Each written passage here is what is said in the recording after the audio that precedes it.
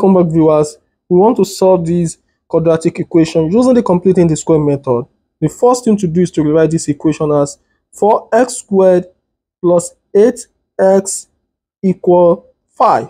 Now, rewriting the expression on the left hand side, we can factor out 4 and have x squared plus 2x equal 5.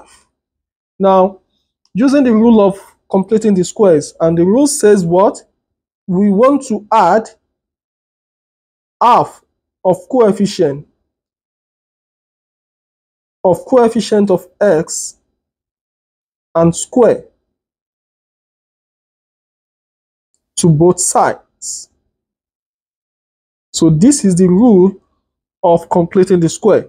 Now, applying this rule, we're going to have x 4 into bracket x squared plus 2x plus half of the coefficient is half times the coefficient, which is 2, and we're going to square it, equal 5. The same thing will be added to this left hand side. Don't forget that 4 is being factored out, so you're going to consider that on the right hand side too, and you square this.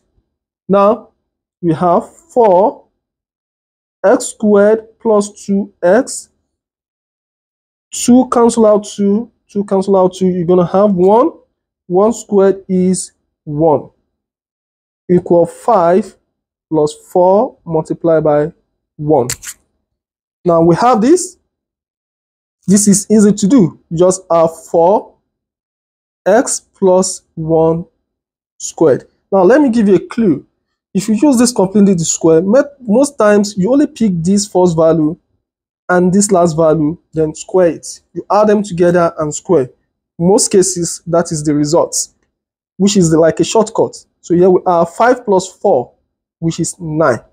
So now we have x plus 1 squared equals 9 divided by 4 by dividing both sides by coefficient, which is 4. Now squaring both sides, I'm going to have x plus 1 equals the square root of 9 over 4. We have x plus 1 equals plus or minus 3 over 2. Then my x is going to be negative 1 plus 3 over 2, or negative 1 minus 3 over 2. Finally, my x is going to be negative 5 over 2, or half.